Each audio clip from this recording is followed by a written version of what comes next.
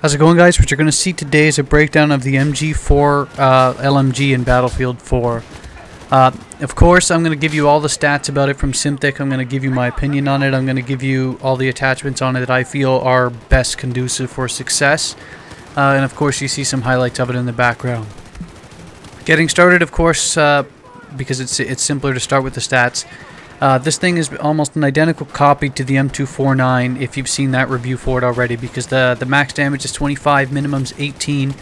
The damage drop-off starts at 8 meters, ends at 65. Its fire rate's exactly the same, 800 rounds per minute. Muzzle velocity's pretty high at 620 meters per second.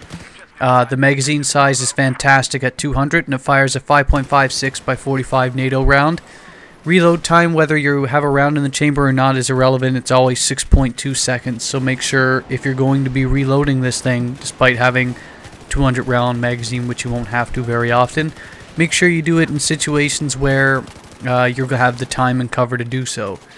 That being said, looking at the spread of this thing, just like every single weapon in any FPS, except for maybe Call of Duty, it'll have some vertical recoil, of course.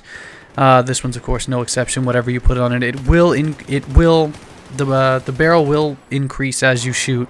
That being said, it does have a bit of a horizontal component because it does tend to lean to the right a little bit as you shoot. This is easily counterable though, as long as you just actually aim your mouse or your control stick slightly down and to the left as you shoot.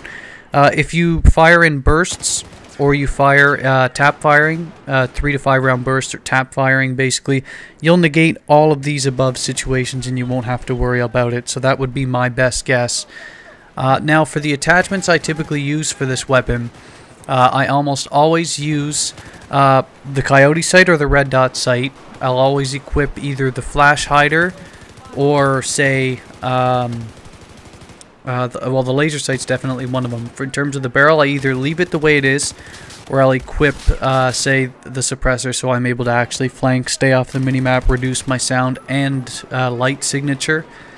And with regard to the grip, I always use the ergonomic grip either to reduce the hip fire penalty accuracy, or I'll use the angled grip so that way I'm able to reduce my first shot recoil by 33%.